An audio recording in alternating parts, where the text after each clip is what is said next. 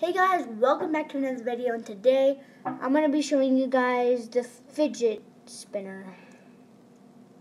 Just, let's get right into it. So first we have the normal red fidget spinner, we have black casing for the bearings, and then we have one red one. Finger pads can come off. Just take a flathead screwdriver and go under and then pop. Take the other one under, pop. Then you got them off. So inside there is there's little balls, and those are like sealed to the bearing. And if you take the balls out, then basically you will pretty much ruin it.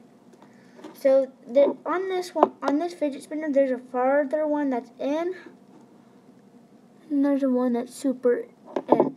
So there's different sizes. We have this finger pad, and then we have the longer. So on the longer one, I'm going to put that one right there. Press down once, in. And then on the shorter one, just push it in, spin it. And if your fidget spinner is kind of getting loud, you can pop off the finger pads, take your nail and go in like this on both sides. And then put them back in, replace them. And then it's actually it's smoother.